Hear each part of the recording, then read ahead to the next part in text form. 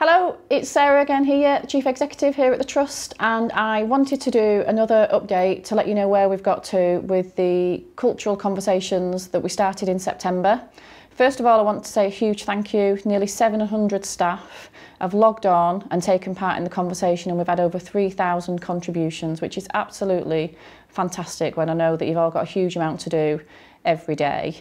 And I also know at the moment we're really encouraging as many of you as possible to do our staff survey. So I don't want the work we're doing around our culture collaborative to be seen as an alternative to the staff survey, because that's really important information for us as well. So please do take the time to do both. Sorry, I just wanted to get a plug in there for that at the same time. So having read all of the feedback that you gave as part of those online conversations and some of the discussions that then generated, there's a real strong overwhelming message that I took from you.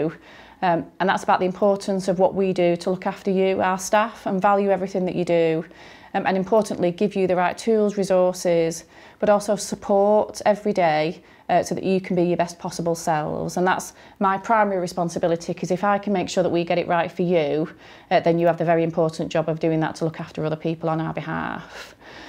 So we were going to come back out in the second part of this conversation to start to look at actions, and you know that we're also planning the face-to-face conversations in the new year for those of you that don't feel comfortable using online platforms. So we're still going to do that, but we're going to change the next round of questions. It's really important that, because we've got such a wide variety of experiences from those that are fed back, that we actually pause and we check back in with you. So we've used the information and we're going to pose a series of kind of questions or statements of what we think that you're telling us. And that's going to be the basis of the next online conversation.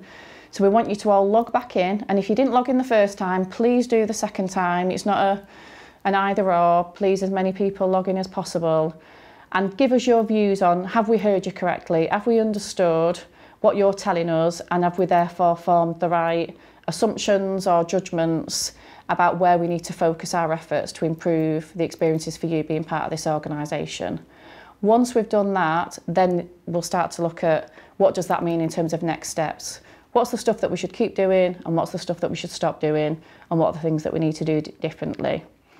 When I did the first video, I said this was never going to be a rush. It's really important that we get it right, which is why I think it's really important that we do these next conversations a bit differently. So I hope that's really clear.